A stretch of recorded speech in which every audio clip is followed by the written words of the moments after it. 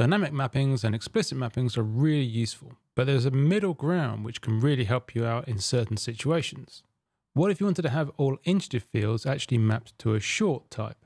Or you had a lot of field names containing the word subnet, and you wanted those field types to be mapped to an IP_range. Dynamic templates is something that can really help you out with this.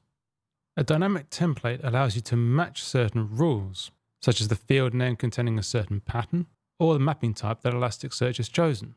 I'll create an example where all fields that would be mapped to a long type get mapped to a short using a dynamic template.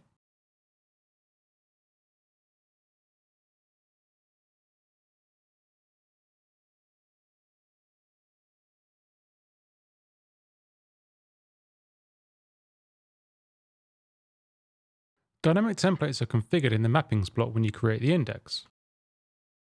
The one I've got here is called longs as short.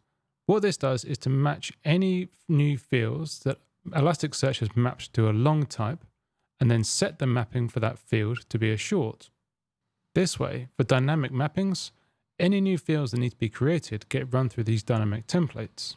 If there's a new field that is a long type, it'll get changed to be a short. Let's add in a document. And then if we look at the mapping for this index, we can see that our dynamic templates are up the top here. And this is our new field, age with the type of short. The match mapping type property is any of the types that Elasticsearch will use for a dynamic mapping. We can see that by trying to use an invalid type: object, string, long, double, boolean, date, and binary. As well as matching based on the mapping type that Elasticsearch has chosen to override with the mapping that we want, we can also match based on the field name. If we had fields containing the word subnet and we wanted those fields mapped to an IP_range, we could do that using a dynamic template.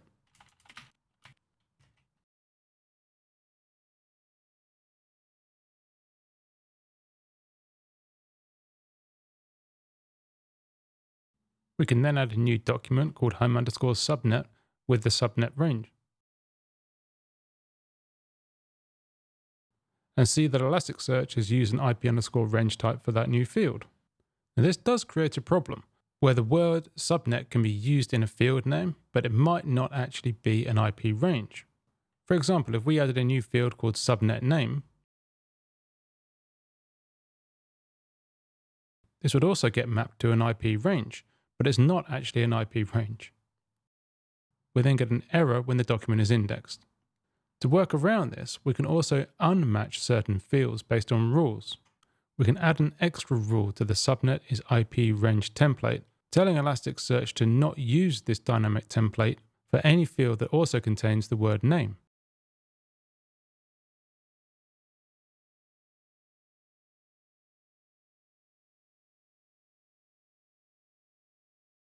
The subnet name field is still in the mapping, but it's got the standard mapping for a text field.